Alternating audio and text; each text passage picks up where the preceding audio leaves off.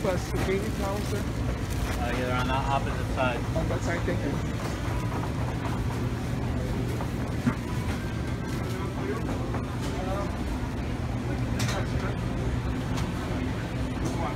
Fine? Yeah.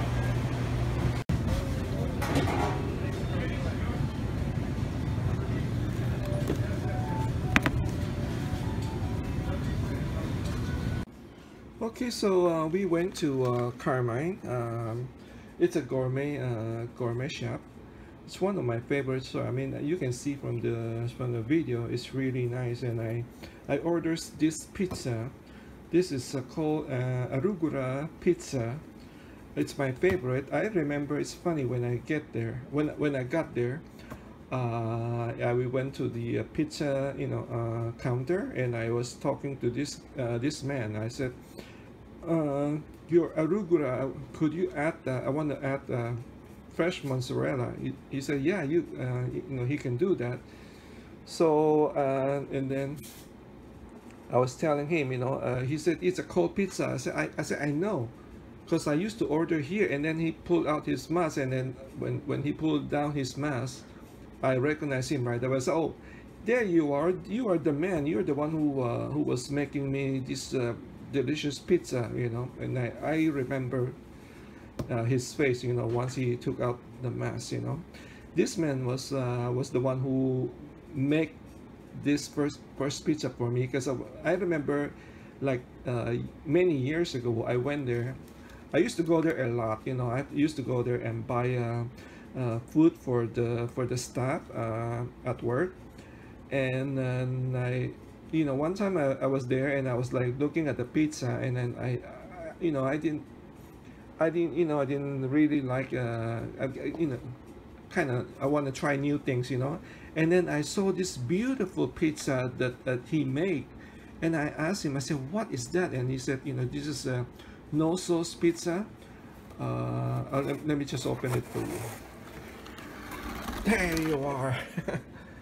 This is my favorite. He's the one who created this pizza.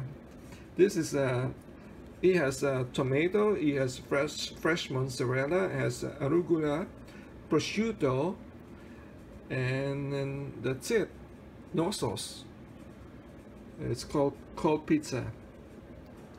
This and I saw this same pizza laying there, and I said, I want that one. I remember telling him I want that one, and I bought it, and everybody loves it. So from that time on, every time I go to Carmine, I will ask the chef. They don't do at that time, they don't do this all the time, but I will ask him. I said, I will tell him. I said, can you make me one of those pizza without the sauce, white pizza with prosciutto? And I'll just tell him what's the ingredients, and he always make it for me. And I was so happy to see him again today. So this is the pizza. I mean, this is large pizza. It's 20. I mean, it's very reasonable. $20. Yeah, it's 20. It's a 20.95.